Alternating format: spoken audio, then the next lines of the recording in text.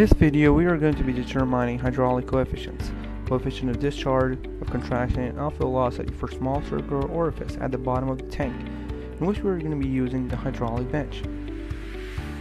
The introduction to different parts of the apparatus that we are going to use. First of all, there's the supply from the hydraulic bench, from where water comes over from the sump tank. The next is the turbulency diminisher. As water from the sump tank comes at a really high pressure, the turbulency diminisher finishes all the relay turbulency and therefore makes a really laminar flow. The next is the orifice, which is at the bottom of the tank. In order to see how water leaves, we can see that water is leaving in the bottom of the tank where the orifice is situated. The pipe for static head measurement comes straight from the bottom, and as you can see over here, it is connected to a scale which measures the head, so apparently that is there. The next is the micrometer connected to the pitot tube. The pitot tube and the micrometer are connected so that they can measure the velocity and the total head, or so to say, the entire energy associated with the water that is coming out of the vena contracta. There are two scales, one for the pitot tube and one for the static head, and the following readings are necessary to be taken. The static head from the scale, like we observed in the previous slide, the pitot head, the number of turns the micrometer will turn while moving from one end of the flow to the other, from which we'll be finding the diameter of the vena contracta, the diameter of the orifice, which comes from the manufacturer of the apparatus, and the measurement of discharge under steady conditions.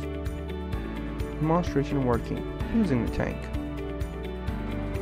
As soon as you open the supply from the hydraulic bench, the water comes rushing in, but the turbulency diminisher finishes all the relay turbulency associated with the water, and the static head measures the flow, the static head associated with the water in the tank. Upon reaching a certain point, the level in the static head goes beyond that of being able to measure, so therefore the overflow comes into consideration. The overflow acts when the level in the static head increases beyond its capacity, so therefore the overflow takes all the unnecessary water and takes out of the tank.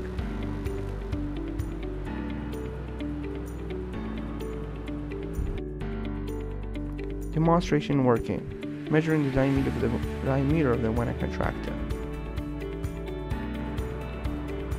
In order to measure the diameter of the vena contracta, you simply move this pitot tube from one end of the flow to the other end. The number of turns the micrometer turns, you multiply that with the least count of the micrometer, which gives you the diameter of the vena contracta.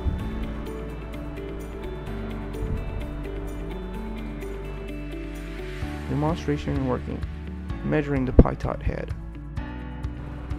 In order to measure the pitot head, you simply take the pitot tube using the micrometer and maneuvering it to the center of the flow.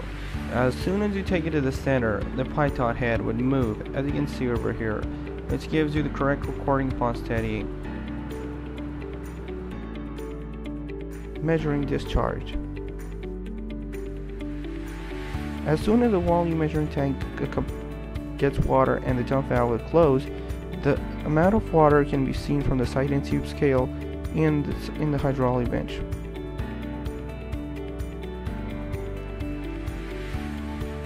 Which can be clearly seen. In order to measure the discharge, you can simply turn on a stopwatch. And measure volume from a certain amount to the other. Dividing the volume on the time you measured gives you the discharge and any particular flow, from which we can measure the discharge that is going through the tank. Finding the coefficients. From the measurement that's taken, we need to find the area of the inbuilt orifice, which can be had from the manufacturer's manual. The area of the vena contracta, as we have seen through the number of turns associated with the micrometer screw gauge, and the actual discharge, as we've seen. Calculation of this derived parameters. Once we've found all the required parameters, we can find the derived ones using mathematical equations.